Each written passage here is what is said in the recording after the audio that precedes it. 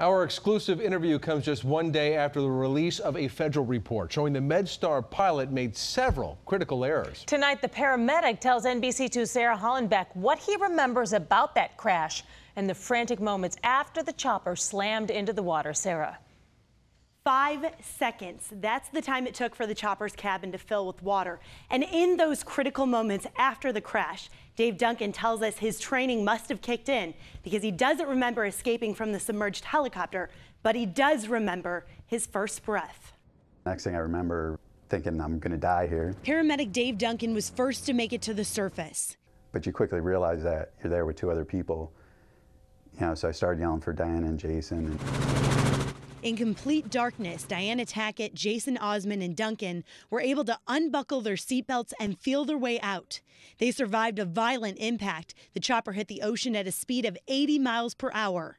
The impact dispensed gallons of jet fuel. You get a little teary-eyed because things could have been dramatically different.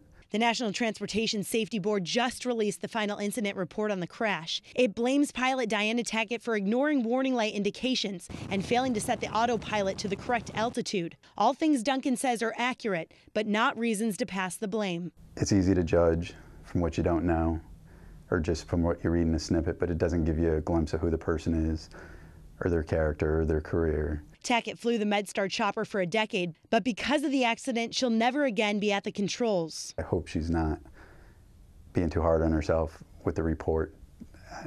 I just hope she's okay. Duncan's still dealing with his own internal issues. I would love to get back to being the same exact person or better than I was before. Just not quite there yet. But he is back to work in the chopper because saving lives is the only life he knows. Since the crash, Lee County Medstar has made several safety improvements, such as night goggles and GPS tags in remote areas of the county. It's also set to take flight in its new replacement chopper within the next 3 weeks. Kelly?